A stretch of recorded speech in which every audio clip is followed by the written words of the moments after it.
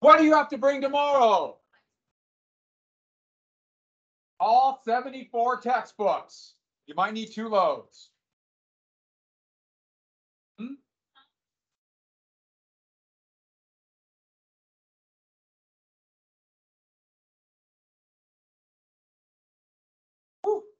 Sleep tonight.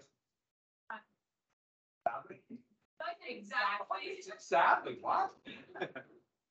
And the test will be Friday. I did give you a hint. And so let's go ahead and finish up a little bit of the 80s into the 90s. Finish it all up tomorrow. I'll tell you the Clinton story tomorrow. It's a good story. And maybe a couple other stories if I can think of any. I have lots of stories. Some I remember, some I forget. Got to give Gabe that. Archimedes.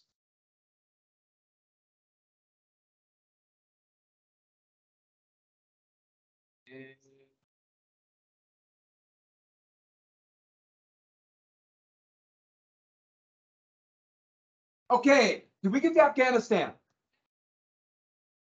Did we get armed? Oh, did we get armed control? Start Gorbachev. Oh, you still go to school. I know. I decided to show up. Come here. Oh, thank you. So that was still a little left to go. We finished it on Monday. Cool. Did we get to Afghanistan? Yeah, it's on Teams. All right. And what else we need? What else?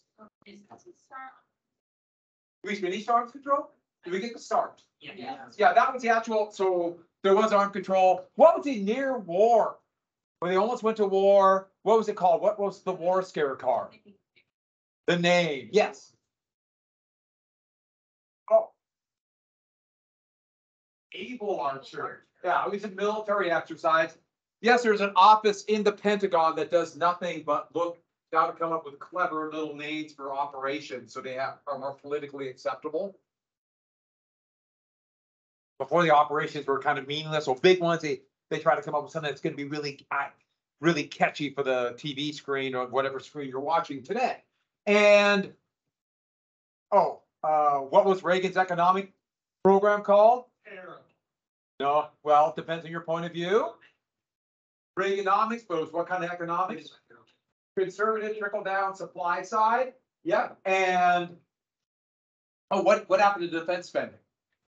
Went up dramatically and got really close to nuclear war. And Reagan's reelected, peace talks. Let's get to Afghanistan then.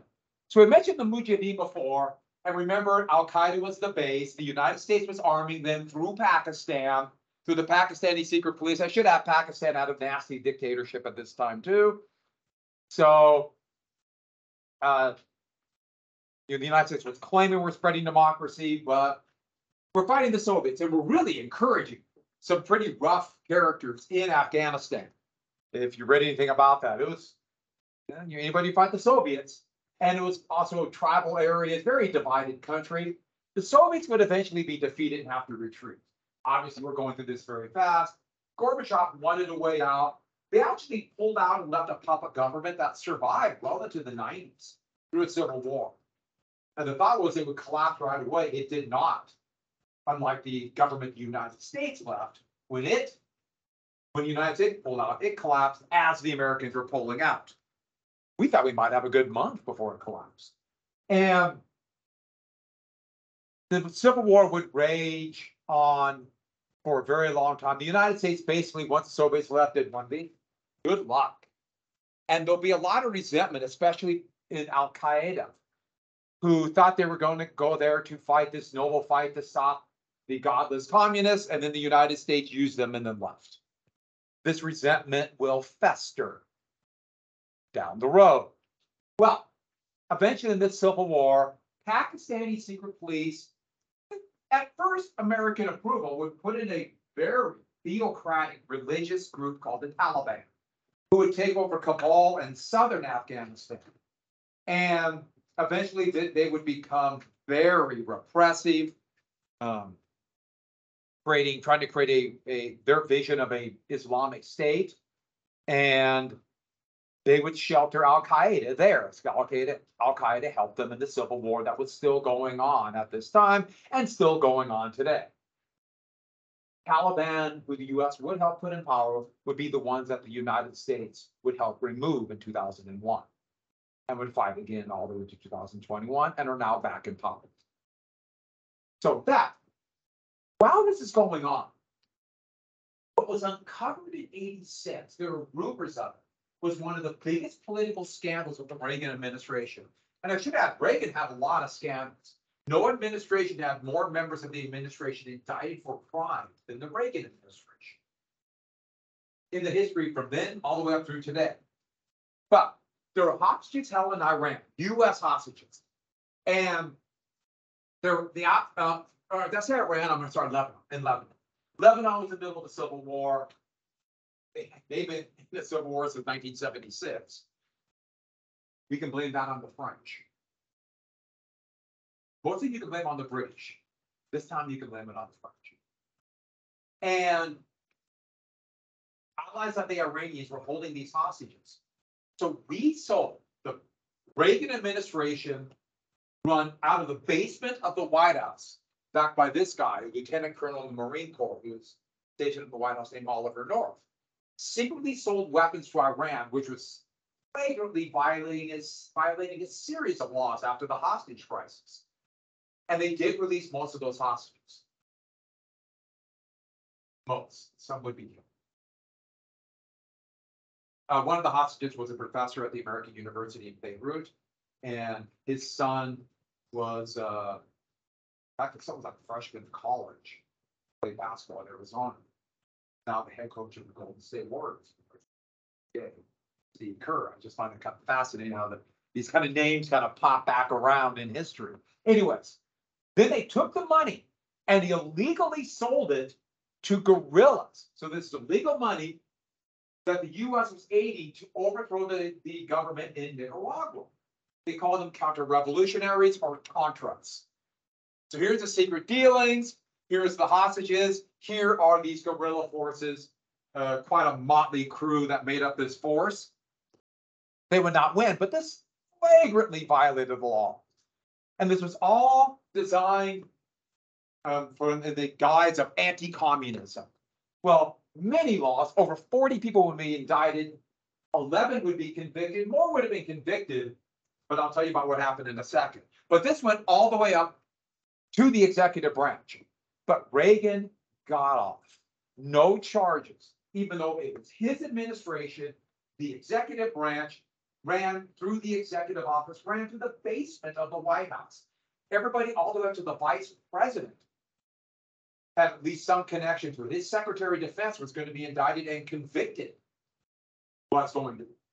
But Reagan, in a deposition about this, would say, I don't know or I don't recall over 130 times. Now, either he was lying or he had no idea. There's a very good chance he had. Alzheimer's really started to ravage. Kept that secret.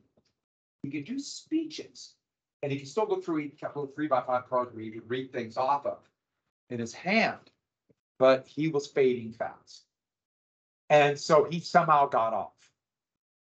His popularity did drop. Yeah. He was. Get my year. Oh, no, 70. 81. He'd be the oldest president ever, but Biden's going to pass. And then the next president would pardon almost everybody, and that would kind of end the indictments. Whoever is elected in the next election will be the oldest president. I'm assuming they will, but I mean, getting old.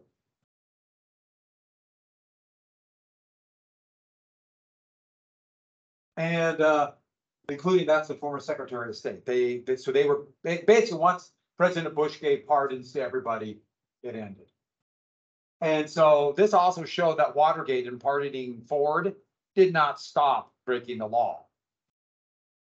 So the election of '88, the vice president for for Reagan, George H. Walker Bush.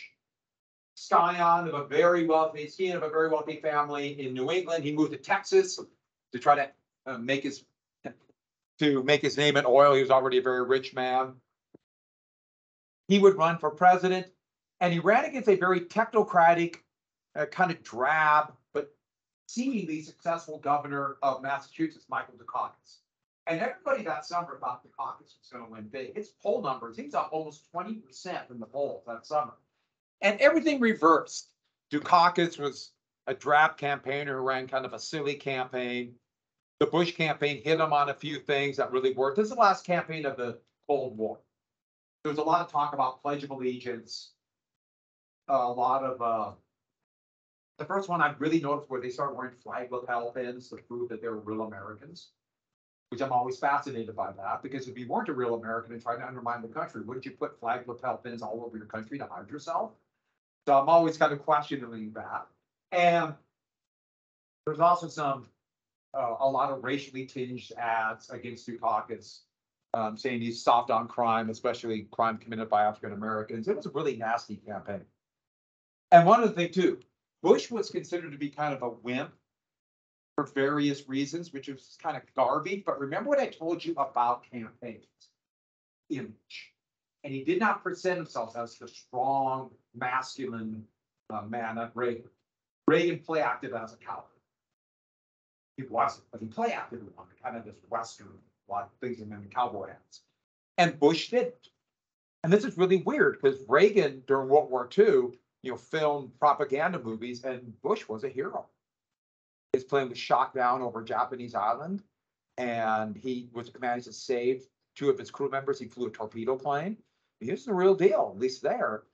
And if the Japanese would have captured him, they were executing all American pilots. And terrible fighting paid for. So, and that was the wimp. That showed you how image in campaigns really does not mean reality. Doesn't matter if you like his policies or not. It's just kind of amazing to me. That was a big one. I didn't put the map down. Bush though was able to win a fairly big victory, but Democrats still controlled the House and the Senate. The Democratic Party was still incredibly strong in many places, and it hadn't totally died out in the South. Well, Bush had the great advantage of being president when the Cold War ended. So he could claim victory, even though it's not really victory, it's more like the Soviet Union imploded. Gorbachev allowed for elections in Eastern Europe. And once that happened, one by one, the countries behind the Iron Curtain pulled away. And that just broke the whole thing out. Finally, East Germany broke away. There were protests in Berlin, marching towards the wall. The East German secret police, the hardliners in charge of East Germany, ordered them to open fire on the protesters. They refused. And once that happened, the guards just dropped their guns and left. They stormed over the wall that night. This is actually just as the sun is going down.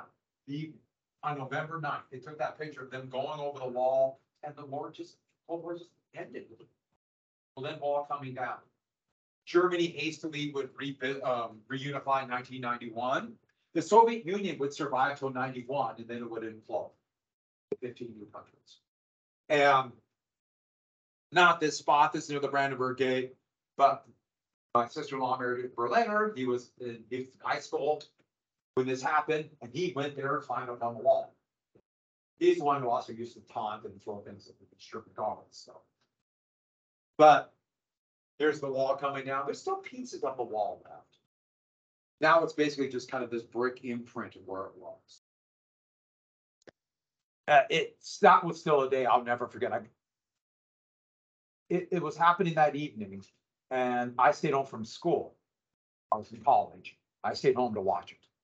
It was just so startling. I could not wrap my mind around the Cold War ending. I couldn't wrap my mind around it. Well, when I put down but the war is not over. And the focal point of the United States would turn. And there's a lot of effort to try to find a new enemy.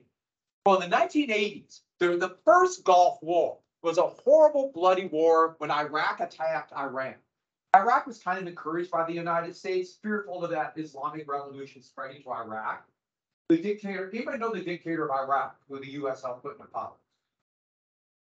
Saddam Hussein. And the war started going really badly for Iraq. The US tried to help both sides. Remember, that's why the US was selling Iran weapons. That was why. The US and West Germany gave Iraq mustard gas, which they ended up using against their own people to stop a rebellion. I think this mustard gas would be used as an excuse to go to war against. This is me doing the. I'm pondering the future. Yes, but the war ended a bloody draw. Iraq was devastated. Iran was devastated. Over 1 million casualties. Well, in 1990, Iraq invaded Kuwait. They had claimed Kuwait since Iraq was created by the British in 1919. Iraq had claimed Kuwait. Kuwait was created by the British in 1899. Let's get back to blaming the British for it. Happy with that? Okay. Kuwait, the little nasty little dictatorship in Kuwait, had been increasing oil production, dropping oil prices. Iraq blamed it for that. Iraq thought the United States didn't care. Kuwait was no friend of the United States. We're enemies, but we're no friends. He thought, actually, Saddam Hussein thought that the United States gave the approval to attack. And so they overran Kuwait. Kuwait had no army, but the United States did not give their.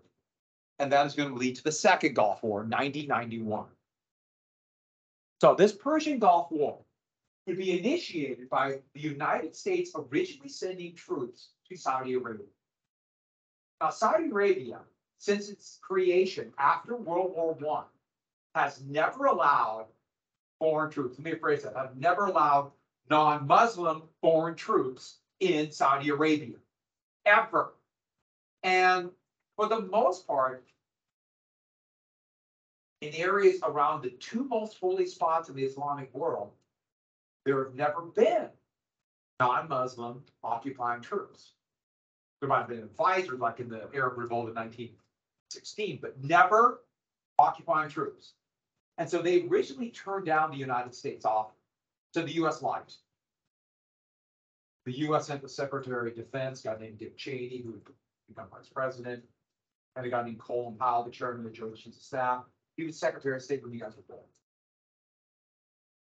They went to Saudi Arabia and showed satellite footage to the Saudis, to the dictatorship there, of Iraqi tanks massed in the desert. And say Iraq's about ready to attack Saudi Arabia. So panicked and allowed US and then other allied troops of the United States in Saudi Arabia. It was alarm. It was satellite photographs of Iraqi tanks about ready to invade. But in some areas of that desert, you can't tell the difference at all. So, Saudi Arabia troops. What are the two most holy spots? Let me rephrase that. What's the most holy spot in the Islamic world? Yeah, Mecca. Mecca's. And American troops are going to stay for the next 14 years. Now, they didn't occupy Mecca, but they're in Saudi Arabia. Number one reason Al-Qaeda gave attacking the United States, a series of attacks culminating in September 11, 2001 attack. Number one was American troops were home. That would be the number one reason. A lot of people said, oh, this would be bad. And then after the Gulf War, like, you should leave. So with that, and then in 1991, troops that were fresh from Germany, no longer needed there, literally got on boats. The equipment got on boats in Germany and sailed to Saudi Arabia. Over 500,000 American troops.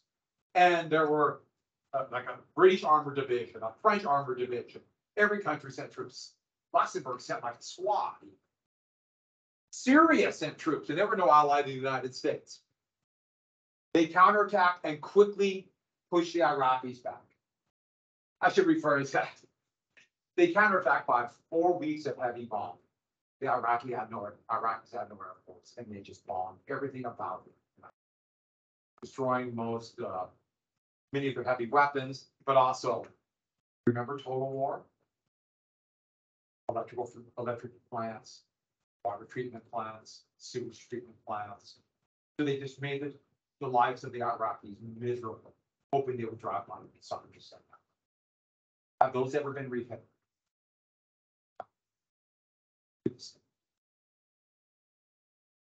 We're talking back in 1991. The Iraqis were pushed out. They set the oil wells on fire to try to blind American bombers. Here's an American F-14 fighter. It was on the road to death as Iraqis tried to escape. American and British planes just devastated them. They had no planes. Well, Saddam Hussein, though, remained in power. The United States knew that if we pulled Saddam Hussein out, that would lead to a civil war in Iraq. They did not want that. So they left Saddam Hussein in power. Now, this would be proven absolutely 100% true a decade later. But it kind of humiliated the Americans because Saddam Hussein immediately came in and was like, I won, because he wasn't removed from power. Now, of course, they were destroyed. Their army was never rebuilt.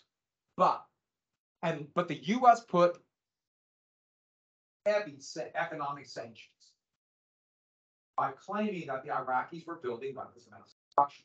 And they were trying to build a nuclear program that was completely destroyed after this war. And they found some of the facilities and some of the old mustard gas and a few other gas weapons that the U.S. helped build during the Iran war. So that wasn't totally true. These sanctions would be brutal. It's estimated in the next 13 years, 300,000 Iraqi children would die because of the lack of prenatal and postnatal care. I should add that Saddam Hussein basically pocketed the money and built a lot of really ugly, cheap mansions. He was a brutal dictator. Well, Bush's popularity was really high, and then a nasty recession took hold. And this just shows the GDP growth. It started right during the Gulf War, with the big decline in GDP growth. It was not as bad as 1982, certainly not as bad as 2008, what you guys lived through. But it was different. It lasted longer than previous recessions. And so the areas that were hit harder for longer. And this showed a dangerous new trend in economic depression. So this had not happened since the New Deal. It was partially created by the different type of economics of the 1980s. And so the election of 92, that depression, that recession was everybody's mind. Now, I put it in one line, and I don't know why, but the Democrats nominated a conservative Democrat by the name of Bill Clinton, the governor of Arkansas. Very young man, a pretty brilliant politician. He just had that gift of giving a speech, came from very humble roots. Probably one of them, maybe only Andrew Jackson, maybe a few of the presidents came from more humble roots than Bill Clinton. The Republicans renominated George Herbert Walker Bush, but he is now tainted by this recession. And a new third-party campaign that was only for basically 2 elections, the Reform Party, an oil billionaire by the name of Ross Perot, and here's Perot right here, came in. And his big argument was against these new trade agreements. We'll get to in just a second. And the election would turn out to be a Clinton victory. He won big in the Electoral College, but only won about 43% of the vote. Perot got nearly 20% of the vote. In fact, Perot got almost 30% of the vote in Montana. Almost got 30% of the vote. Now, this map I chose on purpose because of my anger over red state, blue state. So the Democrats are red here. The Democrats are red. Remember that red state, blue state thing didn't come about until 2000. I know it's your whole life, but it just always irritates me because the world is much more complicated than dividing up into 2 colors. Exactly. It's a small fight, and I would argue futile, but I'm doing it. I mean, to give you an idea, yes, but give me an idea about how dumb the dividing things up into red state, blue state. What did I say? I just said one state, 2 states. The red state, blue state, California. California, that's winner take all. They got all the electoral votes in the last election. That state, as you can imagine, in the last election that you were alive for, 2020, me too. That's a weird one. I don't know why I said it that way. They gave Joe Biden the most votes of any state in the union. Anybody want to guess what state gave Trump the most votes? Texas. California. Oh, sure. California, the most votes for Trump was in California. The most votes for Biden was in California. But remember, the electoral college, it's winner take all. Guess what state was the second most votes for Biden? Texas, which went for Trump overwhelmingly. See, it's not a popular vote for president, it's only within individual states. Think about all the votes that aren't counted then. Because we have this system we have now that no other democracy has anything even near as weird as this. Yes. It should all just. Yeah, it's probably much closer. Yeah. Even states that go overwhelming one way or the other, there's still a lot of votes there that are just kind of lost in a national election. So different shades. Yeah, different shades. So just click blank. Wow. Okay, moving on. This was kind of a Democratic win. Republicans have been in power a long time, but these were new Democrats. They actually called themselves new Democrats. And they were neoliberal. Neoliberal saying instead of government solutions like the New Deal, we can have market solutions. Neoliberal was a European invention. And liberalism in Europe, we would call conservative. And so he was a conservative Democrat. And so they were running away from the New Deal that gave the Democrats a lot of electoral support, but now they said it's not working anymore. And so, for example, a big ally, Bill Clinton, in fact, he tried to run for president in '88. The first time was Joe Biden. He was new. Barack Obama was new. Biden, I don't know what Biden is now. Biden is very much middle, and he just kind of shifts. As the Democratic Party is moving away more towards liberal economics, Biden's kind of moving that way. He's always in the middle. He's middleman. Yeah. So instead of using like government programs to like do things like help with education, we try to find things in the free market. I try to like give people money, or I'm sorry, yes, yeah, give money to the wealthy and see if they can come up with market ways. Oh yeah, which is still, it's tentacles are in everything. Yeah. I believe in the deal with like one of these just more new shows, like some of the parts like the whole bank regulations seem to be working pretty well. So Remember the '70s was pretty bad. Yeah. Inflation did go up, and that just seemed really weird. But also, part of the thing that people didn't think the New Deal wasn't working well, it still did leave some people behind. Of course, people it's not complete. But the biggie is, people weren't making huge fortunes that they did before the 1990s. And they became more politically organized. Gone. And once it was gone, they made the big fortunes. I agree. Like, parents, the presidents, they're like all on, like, if this is left with this, right, they're like, even these things, but I like saw it where they put in British officials and everybody that was over here is now like way over here. Like they're more right, even like the people on the left that are actually in the middle are called liberals when there's actual people in like other countries that do actual liberal things that have more support. I'm not sure what you're saying. I don't know. I find it confusing as to how people are like portrayed as like, I mean, I guess it goes back to the whole communism thing. Yeah. Like the New Deal would be like in Europe, they would have called it social democracy. So yeah, it's just really confusing. And like Labour Party in Britain is more closer to what we say liberal. And the Liberal Party in Britain is out to be fairly conservative. The Liberal Party in Australia is very conservative to our point of view. Just everyone has different definitions. And that's one thing that's fun with these kind of things. It's all this terminology. You'll find out in life. A lot of life is just knowing the terminology. And if you do, then you can act really smart. So with that, It was negotiated during. It was negotiated during the Bush administration. But Clinton was 100% for it because it's a neoliberal. Most Democrats were opposed. It was called NAFTA, the North American Free Trade Agreement. And basically what it did is it got rid of tariffs between these three countries. You might have heard of them: Canada, the United States, and Mexico.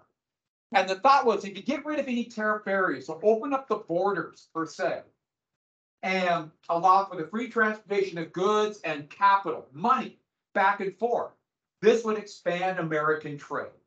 The United States would make American goods could be sold in Canada and Mexico. It would expand industry. It was presented as this boom to the American economy. Ross Perot ran completely against it. And he said there'll be a huge sucking sound of American jobs being sucked into Mexico because the labor there was so much cheaper, and they didn't have to enforce environmental laws or any worker safety laws. But Clinton said no. But he was neoliberal. He joined Republicans in voting for this. And so this shows a big change from the Democratic Party at least claiming to be more pro-worker and workers' rights to, we're going to do this free trade agreement that might get rid of jobs. There he is signing it. But once it was signed, it was an immediate effect. The trade deficit went up dramatically. Yeah. That's exactly what he said. That was quoted, a big sucking sound. The trade deficit is the gap between imports and exports. And that means a lot more imports, fewer exports. Meaning we're not making as many manufacturing goods. Yeah. So our wealth is flowing out. And so with that, not only that, but the United States had these big corporate farms. The US is really good at producing corn, maize, really good at it. You go to Nebraska, you know what I mean. I mean, that's why high fructose corn syrup is put in everything, because we have just too much of this junk. High fructose corn syrup is kind of scary. It's toxic. It's kind of accumulates in your liver. Which is good. You like stuff to accumulate there. You want your liver to grow. But Mexico was dominated by small family farms. Cheap American imports went into Mexico and completely and utterly destroyed Mexican agriculture. Their small farmers were gone. And so many of them were desperate and lose everything. And what did a lot of them do? There'd be a massive wave of undocumented immigrants coming to the United States out of desperation. And you start seeing this, and then a whole new wave of natives come out in the United States. And it's no coincidence that in northern Mexico, but now it's spread all over because of this, there's going to be a rise in organized crime and gang violence, because what else you can do? I'm not saying they can't find other things, but I'm also never been that desperate. And a similar free trade agreement is going to happen in Central America, and also what's going to happen in Guatemala and Nicaragua, the same exact thing. And where are many of the migrants who are desperate to try to flee to the United States coming from? These places. And so when I remember this happened, I was opposed. Graduate school, this was one. I knew this was bad. I just was beyond my belief. It was shocking what happened to this. And would make the poverty in Mexico worse, and it was not exactly a rich country before. The Trump administration would negotiate a new trade agreement. This is a pretty clever one. Are you ready? Are you ready for this? US, Mexico, Canada agreement. It's actually, in some ways, probably a little bit better for protecting home industry workers and environmental laws in the country than NAFTA. We're not going to go into all the details of it. It kept the trade agreements open. But corporations, for example, under NAFTA, could sue a state if the state had a law against dumping toxic waste. Because they could say you're violating our free trade agreement. A lot of that has been taken away. Yeah, NAFTA was, wow. NAFTA was something. And so a couple more things. The Democrats are going to be gutted by NAFTA. Absolutely gutted. Manufacturing jobs begin to decline in union membership. The Democratic Party, that slide had already begun with the Southern strategy, would be finished off in the South. Why? Textile jobs went south. But then the Midwest, aka the Rust Belt, working class people there who lost their jobs started becoming Republicans. Ohio, Michigan, Pennsylvania, Wisconsin, Iowa were all reliably Democratic. They're either now very Republican like Ohio and Iowa, or battleground states. All after NAFTA. And so here is our closed up factories in Ohio. Ohio's really weird. I would say Ohio's always good. Think about it. But here is after 2010, but these are all Democratic losses up to 2015 in Senate, the House, state legislatures, and governors. It's really hit the Democratic Party hard. Because I'm winning against what the Democrats claim to stand for. And the Democrats, I think, are kind of rebounding upon that, but it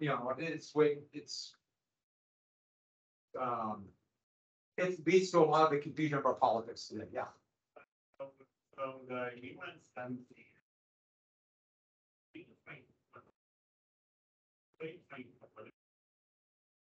it's still pretty conservative, but it's not as conservative as now. How about that?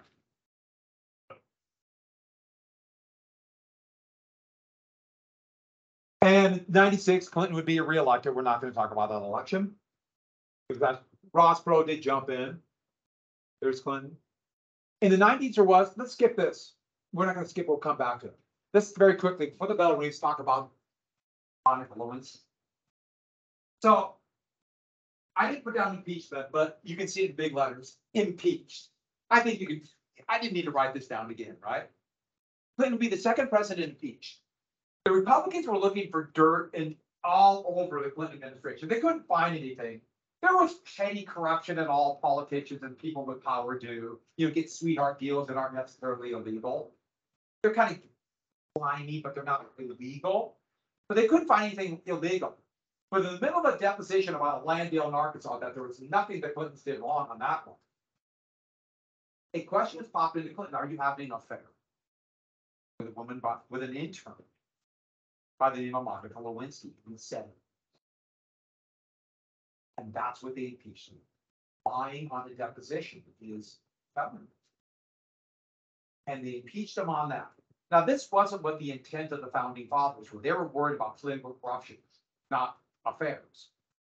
But Republicans saw this as a way to go. For the first time after NAFTA, they took over control of the House.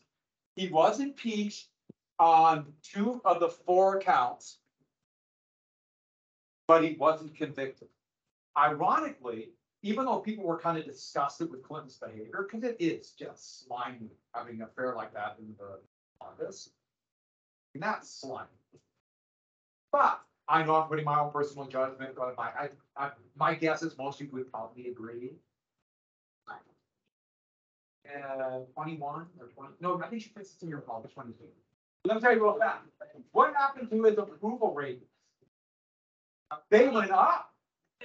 Because people were mad. People were mad at this political attack on him. I know, isn't that weird? So tomorrow, it'll be the last thing. 2000, we'll go September 11th, a couple more things. On the now more conservative Democratic. I know, it's really interesting. I remember hearing people say that Clinton was a communist. It's like, He typically was not Bush was gonna do. So if Bush had selected it, well, you know, Reagan got briefly attacked for making peace. So, you know, there's extremes. Bring that review, right? Aaron is in London. Ah, I'm jealous. Thank you. Had a fun time. No, I don't. She's having fun, good. Yeah.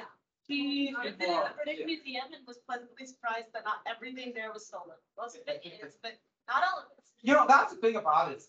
So awesome to see something like that, Uh-huh. and you can see the British Museum Mom. by. Bye. I don't, I Bye. don't speak French. But, that's sad that it's sold, but have a chance to see it. Yeah, I still get a chance to see it, so it's pretty cool. She's having a fun time. She's gonna be there for like a month. See ya.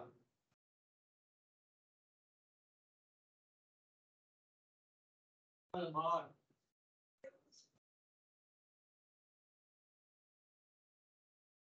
Be like,